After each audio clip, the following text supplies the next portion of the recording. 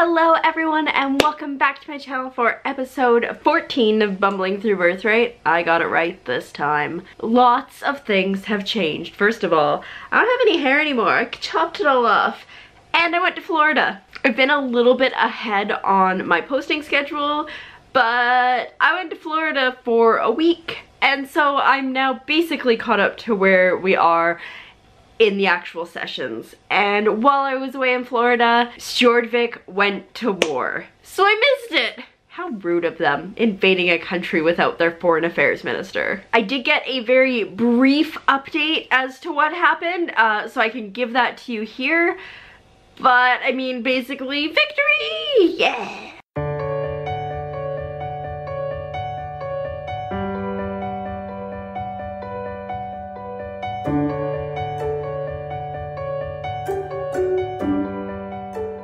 With that though, let's just kind of get into what happened.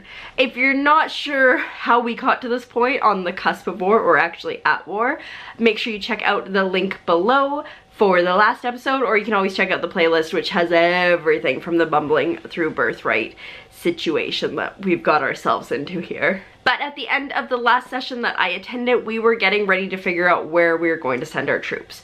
We decided to not only send troops up to Sarkol, which is the province in the north where the lady in the woods who we like is, and who was like having troops sent to attack her. No, we decided to split some troops to go to Sarkol and to also go to Iver, which is the de facto capital of the Bandit Kingdom. Technically, Vyborg is the actual capital, but the king's always in Iver, so Vyborg is an issue for another day. The player characters went down to Iver because it made the most sense, because that was where the big baddie was, and we did send up 4 units of troops to the north, and then they went down to the south with all the troops from Stjordvik. It was a siege.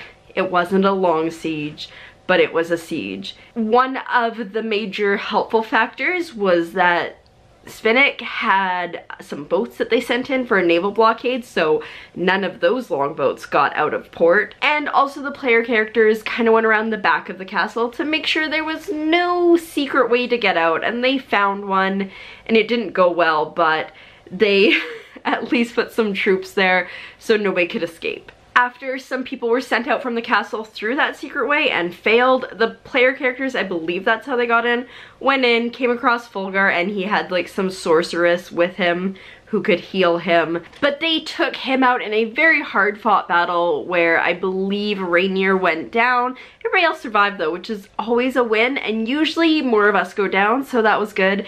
And then they took out his little sorceress pretty quickly thereafter. Up in Sarkol, things went pretty well as well. Some of the units that had been sent up to help defend the province managed to pay off some of the bandit mercenaries that had been hired, and so they showed up to battle as if they were gonna fight, and then as soon as the opening shots of the battle happened, they just peaced out. And so they were able to take out the invaders pretty quickly. I believe a lot of them surrendered, so yay. Country banditry's not an issue anymore. Well, it probably still is an issue, but not, you know, it could be worse. So that all happened while I was away, and then I came back for this session, and it basically starts out just after the siege, and the King of Svinnik is showing up with all his troops and all his cavalry and all that. He's got news that the fight in Sarkol went amazing, victory, but there's no war here, which he was still expecting there to be a war here because sieges don't typically last less like 3 days or less. So he showed up with his reinforcements way too late. He and Queen Brindis agree that they need to get like a committee together to figure out how much money there is in Svinnik and resources so that they can be evenly divided. While that's happening, a couple of our people need to take a long rest because they were hurting for more. Like Roz just shows up, he's like, hey, what's up? Your wizard's here! And there's nothing for him to do. And so away through the city of Iver they all go. Ranulfer, who is from the Church of Eric, goes to Sarah's temple here to kind of see what's going on there, how they do religion, and they like him so much that he's like blessed with a little bit extra luck because Sarah is the goddess of luck. And so I'm sure that will help him out later on down the road with his gambling problems. There's so many gambling problems. Brindis, meanwhile, decides to go with King Hrothgar of Svinnic, and they wine and dine each other, and they just kind of talk about the situation because they both want to unite the Highlands, so whatever happens here is going to be a good situation for both their countries and for the two of them. Roz does what Roz does best, and he makes potions and he sells them because it's great. New country here. Nobody... that dwarf, that stupid dwarf back in Hollingholmen is not here messing with the market. Val roly-polies into her usual of pit fighting, and she makes her way all the way up to the top where she comes across the wolf, who is the right-hand man of King Hrothgar, and they sprawl and Val wins. And so it's like, yeah, Stjord Vic strong. Everybody there, like all the fighters, are super happy about that. And then Jan goes off, as he tends to when we go into new cities, to see if there's anything cool or exciting or unique worth buying.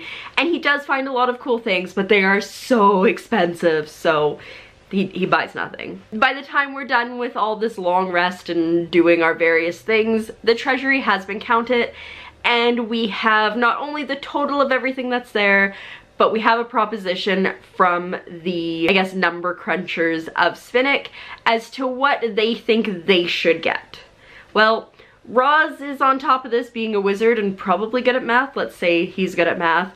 And he is like, nope, you're shorting us 2.5 gold bars. This is not gonna happen. But before we really get into any other negotiation on that, King Hrothgar says, listen, I've got a different proposition that's not quite the same as what these number crunchers are pushing. And his suggestion is that Hrothgar and Brindis should marry and just unite all three countries under one banner. Now, if you remember from the last session, Brindis was getting proposals left, right, and center, and she did not want them, and it was hilarious. But she understands the value of this union, and so, you know, we go away, we discuss it, because, I mean, we don't want our queen to get pushed into a marriage just for the sake of it. And she decides that, no, this is the right thing to do. I want to unite the Highlands anyways. He's only a little bit older than me. Also re-rolled to see how attractive he was, and he got a 9 out of 10, so I'm like, might as well. So they decide to unite. They need a name for the country. They decide on Stjordvinic. And the court isn't just gonna be in one place, because like Iver makes the most sense, but it's kind of a trash city. So instead of going to Hollingholmen or to Levaika, which was the Svinnic capital, they're going to have a rotating court. So in summer and fall, it's gonna be in Levaika, and then in winter and spring, it'll be in Hollingholmen. Which makes sense because Hollingholmen is a little bit more south, so the winter isn't as terrible. And who wants to be there in the winter anyway? So with that all sorted out, there's gonna be a royal wedding at some point here. Don't know where. It's somewhere and sometime.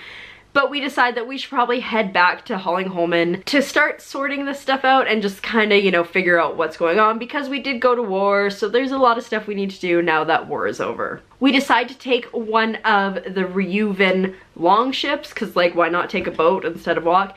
And we head back. And of course, as we're on our way back, there's pirates trying to get all up in our grill. I don't think they expected us to have a wizard or anybody with kind of long range on the boat. And so after a few choice fireballs and some lightning being pulled down by our druid, they were like, no, we surrender. So now we've got like some mariners that surrendered and another boat. Cool. Increasing the army already. We get back to Hollingholmen without any more difficulty after that. And once we show up there, Calder, who is one of Jans's associates, shows up. He's like, listen, I know of this high stakes gambling game that I think you might be interested in. And I know for a fact that Stormholton is going to be there. And obviously Renalfer's like, oh, gambling? Can I come?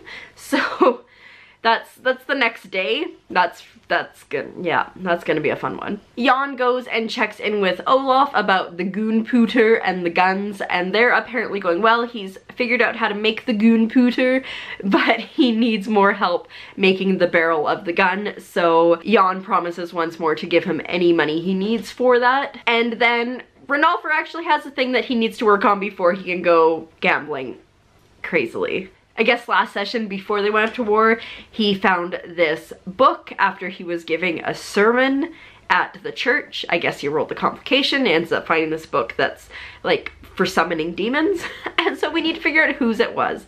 There were 3 people sitting on the bench where he found it, so we need to go double check that these 3 people, or which one of these 3 people, is trying to summon a demon. He asks Roz to come because Roz is well versed in arcana and has traveled a lot, and so Roz and Renalfer go off to the church and see what they can find. The first guy they check with, very quickly it becomes apparent to them that he is super illiterate, and so off they go to find someone else. This guy's name is Therill, and he is in the library, so good chance he can read, and he's got some acolytes around him, and one of them is looking super sketchy, like shifty, like looking around like, what's going on here? And he excuses himself. We don't really get anywhere with Therill, but we chase after this acolyte.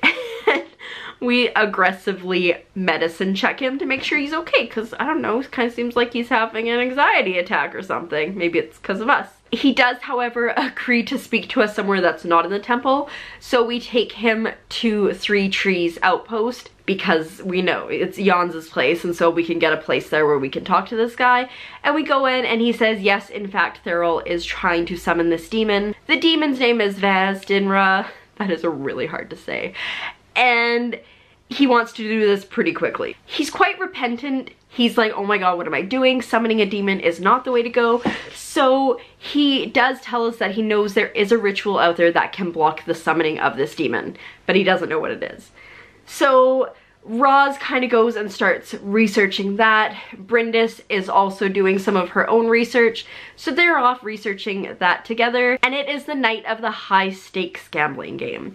So Jan goes, of course, Renalfer was never a question, and Val decides to go as well to see if she can win. This is a huge high stakes, like it's 500 gold just to get in the door basically. And so Val is pretty quickly out because she doesn't want to go too far into this. Renalfer somehow puts himself up like 2 gold bars. That's 4,000 gold. And Jan and Storm Holtzen like go head to head. Storm is like, I'll bet you one of your holdings. And so they go head to head and Jan loses one of his holdings. But it's a holding that Jan didn't really like anyways. It's like some bakery way up in the north, so he's not too sad about it. Meanwhile, Roz and Bryndis have had quite a bit of luck with the demon research because, you know, Bryndis is giving Roz a hand when she can. And they have found a ritual that will summon a powerful planar being to get rid of this other demon, Vazdinra. I think I got it right that time. So what is there to do but go to 3 Trees, because he's got a soundproof room there, Jan. Why do you have a soundproof room? I don't know. But we go there and we cast this ritual. Fortunately, our druid, Renalfer, it is his task after all, has cast a protective circle that will protect us against Fae or against fiends, because the other ones, like, we're like, we can probably reason with those. And so we open the portal and out steps this giant fiend, and on his head he's got a tiara, and across his chest he has a sash that says Mr. Abyssal. Mr. Abyssal existed before I played in the planar campaign that we did like 1.5 years ago. But it was basically the way that the player characters had to give this really sticky situation was to have a demon or fiend beauty pageant. And this is the guy that won, and he has been wearing this tiara and sash ever since. When I was playing in the planar campaign with them, even like months later, he would come up every once in a while. So this is this guy coming back to potentially haunt them or maybe help them. He's trying to win a blood war right now though, so who knows. But that was the end of that session. We have just opened up a portal. There is a fiend here, and who knows how this is going to go. To find that out, make sure that you hit the subscribe button so you'll know when the next episode comes out, and also, you know, hit the like button because fun things are coming. A fiend in a sash and a tiara? Come on, it's gonna be good. And with that, thanks for watching, and I'll see you next time.